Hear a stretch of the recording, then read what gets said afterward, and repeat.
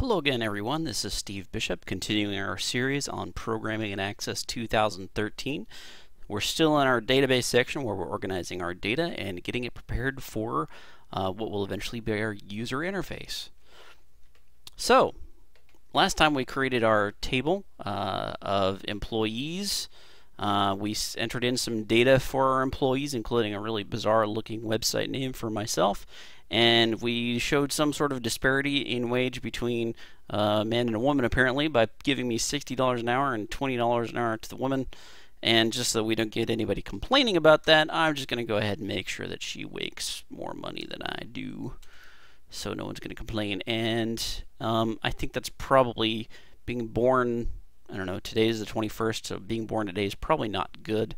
Let's make this, I don't know, let's make her younger than me. So let's go with, I don't know, 0, 5, 12, 19, I don't know, 85. Okay, there we go. So now that's obviously not a real person, not a real date, but anyway. So now it's time to organize some more data, and that is our customers. Because one of the things that we're going to be keeping track of in this database is obviously our customers. And you may be looking at this. I pre-made this table up, and you're probably looking at this going, well, wait a minute, he's only got 2 fields in here.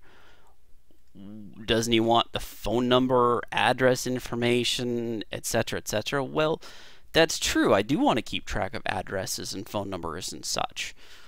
And a client's going to have a lot of different information. But if you think about it, if you're going to have more than one thing for a particular customer, you probably don't want to have that in a table, because let's say they have a shipping address, and they have a billing address, and they have an office address. There's 3 different addresses that this customer could have. So rather than saying, okay, so let's just think about this. If I did a office address line 1, okay, then I'm going to have to go office address line 2, and then office address, office city, I don't know. Okay, if I then had to go and do, okay, well, now they have a billing, okay, billing address line 1, etc. And I'd have to go, you know, I'd have to make so many different columns, one for the office ones, for the billing addresses. My table is eventually going to get really, really long with all the information I want for a customer. So rather than do this, I'm going to just go ahead and delete all this. The only thing I really need right at this particular point for this table is just the customer name, because most of the other data is going to be, we can actually hold in other tables, and then we can say, well, this address actually belongs to this customer.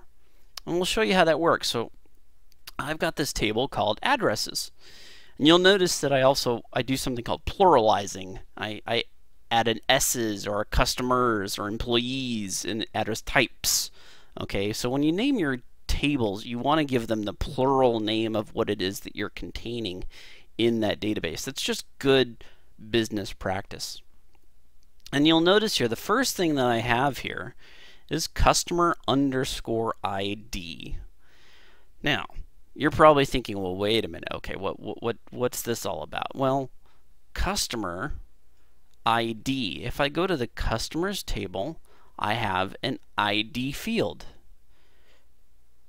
In my addresses, I have a customer underscore ID that is a data type of numerical. What this is called is a foreign key. And you'll probably notice that in both my employees table, when we were looking back here, if we look at the design view of it, I've got this ID field, and it's got this little key symbol next to it. And again, I have ID field with a key, and again, ID field with a key, etc. Well, when I say that I have a key, this is called a primary key up here, and you'll notice that the primary key thing is highlighted here.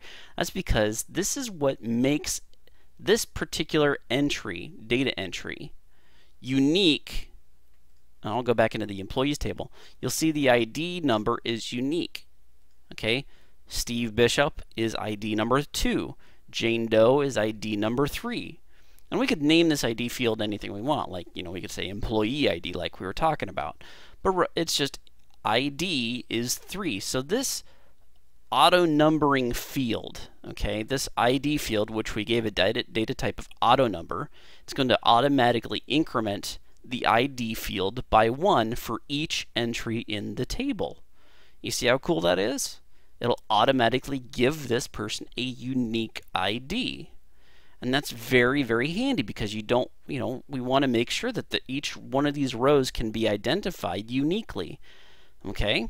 So now we can use that to our advantage. When we go into our customers, we have just a regular Joe Schmo customer. Let's come up with a company name. Let's go ahead and enter in some data here.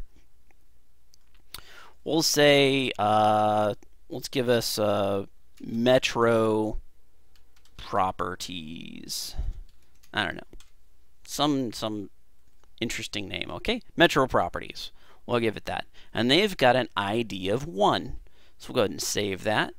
Now when we go to our addresses, we can say when we go to enter in information that the customer ID, which is Metro Properties, is 1.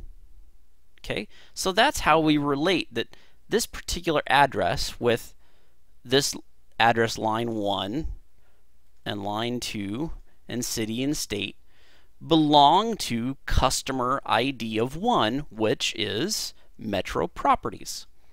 So that we don't have to create this customer list that has, these 100 different rows of information.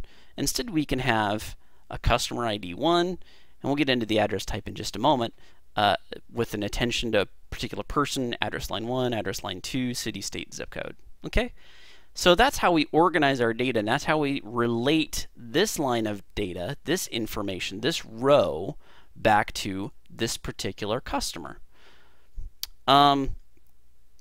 Address types. You're probably wondering, what the heck is he got address type for? And I may have screwed up here. Did I make sure? No, yeah, it's not supposed to be short text. This should be auto number. There we go. Okay, so auto number, we've got our address types.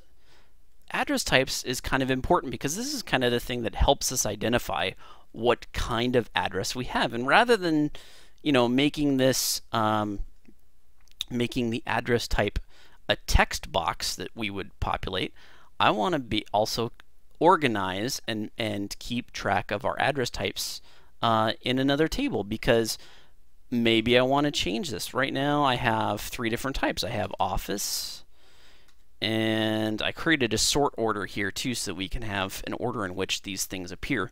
So, but I'm going to go office, ship to, and I'm going to say bill to. Okay. Or actually, I can go ahead and add spaces in here because this isn't a column. This is actual data. So we have a ship to address, a bill to address, and the office address. I'm going to give this a sort order of 1. I'm going to say this is a sort order of 3, and this is a sort order of 2. So that means later on when we get into things, we can organize our data and we can say, I want office 1 to show up first, then I want bill 2 to show second, and ship 2 to show third. We'll get into that in a little bit later. But so what I'm going to do now is I'm going to say, okay, for this address, which belongs to Metro Metro Properties, I'm going to say address type, which is back here, address type. Their office, okay, is going to be of type 1. And then I'm going to say that this is going to attention of Joe Schmo. All right. And address is 123 Main Street. They don't have, well, I guess I could do, I don't know, Suite 101, City of Richmond, Virginia, and I have no clue what a Richmond, Virginia zip code is, but I'm just going to make one up. I don't know, 10025.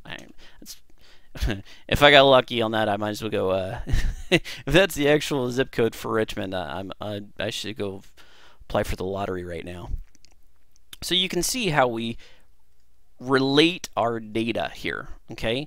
Our customer ID is 1, which relates to the customer ID of Metro Properties.